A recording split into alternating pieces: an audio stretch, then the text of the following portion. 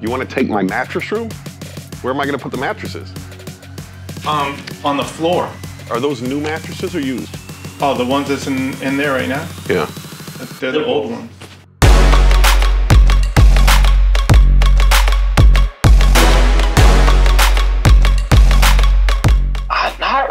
I mean, maybe to the smaller markets you're in as of right now. Really, that's like at the cheap. I mean, anything close to Orlando for us is like anywhere from $6 to $8 a foot. Even in the denser areas, you're getting up to $12 a foot. No, excuse me. We're $2 a foot. Okay, then yeah.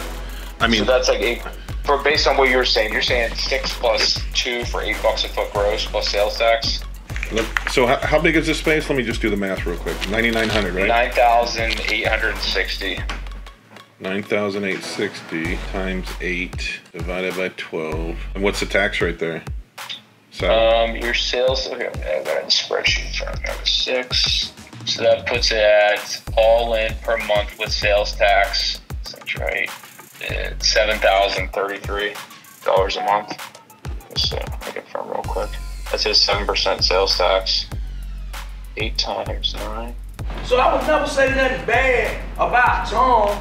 Are you filming this? You got this on film? Yeah. Okay, good. Because I consider Tom and ReSale my friends. She say, I told him I was dissatisfied because of all the junk Ian has sold me. The store manager told me the pallets Ian sold me, she knew were trash. I asked him why did they sell them to me? You got all that? Mm-hmm. Now, do you see me talking her saying anything about me?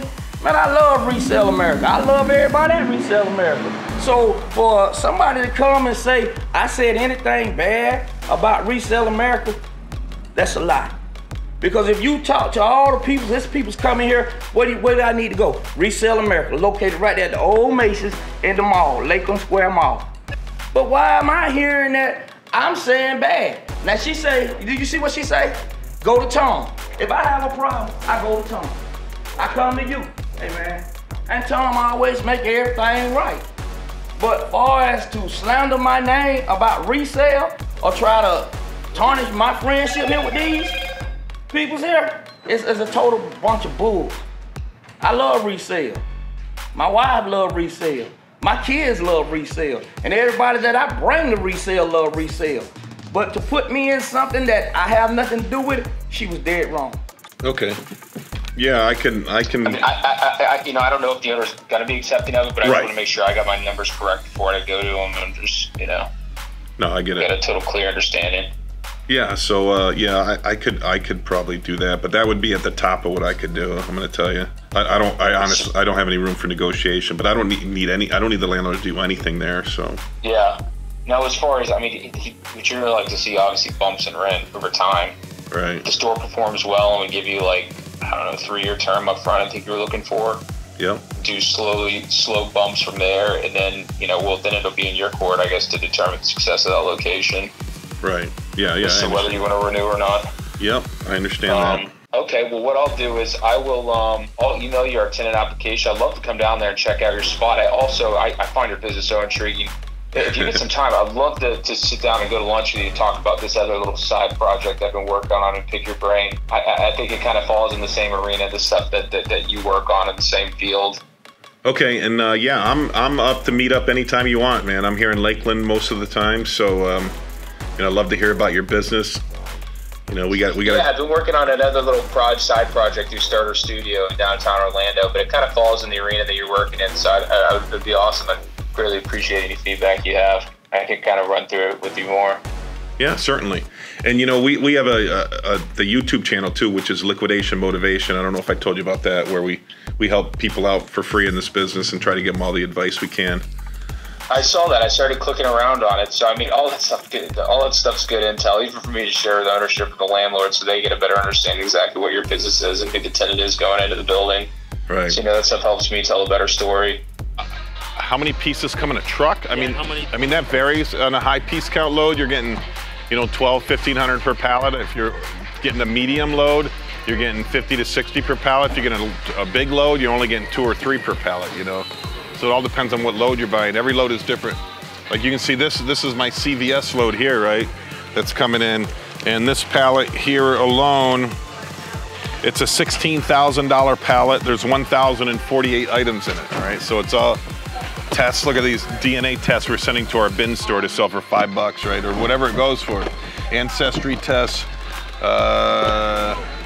There's also thyroid tests. There's just a ton of stuff in here. So if you look at the pallet count, you know, I own this stuff for about $1.50 each for these ones. Look at the price on that. $68.99. I'm sending that beast to the bin store just to get rid of it. Gone. I probably should look that up on eBay because $1 day, I'm sorry. That's my $20 day. My $20 day, I'm averaging about 200 items a week. On my $1 day, I'm averaging about 3,000 items on my dollar day. So that might give you, you know, then 4, 3, and 2 are less, you know. But I would say in a week, I would guess 8,000 to 10,000 items per store, you know, and it just depends on what day of the week they sell on, and it depends on how good your inventory is, you know. I mean, you know, this should be good. This stuff should sell real well. This is not phone cases from Amazon, you know. So this kind of stuff sells a lot better than the Amazon stuff when you can get it. But these are high piece counts that you need to get for less than $1, you know, and just blow it out. Just blow it out, move on, because these loads seem to be becoming more and more plentiful. And look how clean it is. It's just perfectly clean. People will buy that. People will buy that. This is health and beauty that I get. You know, like this is like, this stuff here is like 18 bucks a bottle, and we're throwing that in our bin store. We don't care when it sells. You know, it comes in 2 packages here. We'll throw that in there. There's just gonna be tons and tons of this CVS we're gonna get. Man, there's a lot of this. Fit IQ, another DNA test. Some more of the Spider-Man wristband there. That's kind of neat. Spider-Man wristband. We got Spider-Man knee pads. Looks like more here. Lots of, this is Don Joy though. Don Joy is expensive, man. Don Joy is like the premier name. Like the NFL guys, they wear Don Joy. That's the high-end braces they wear on the line in the NFL. It's all good stuff. Let me see what this Spider-Man. It's possible this could be like 20, 25 bucks. Oh yeah, so it says $19.99 right there on the bottom. So, but on eBay, it's selling for, should we send it to Esteban? $8 and $8. No, we're getting rid of it. We're sending it to the bin store. We don't care what it sells for. The good old days. Don't put that on camera. What are you smelling? What is Boom Boom?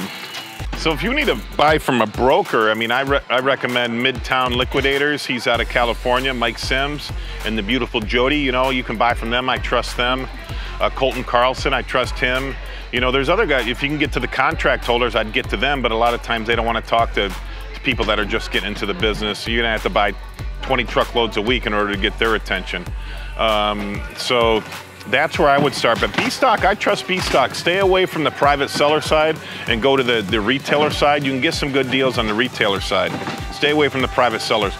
The majority of times in my life when I've been screwed on a deal, it's been on the private seller side of BStock. Things don't come in like they say. They take pictures and they cherry pick the pictures. So they're just, you know, showing one brand new stuff when the whole load might be trash. I've had it before. I've had it lots of times. So, you know, that's where I would try. BStock, Mike Sims, Colton Carlson. Check those guys out to get started in the business.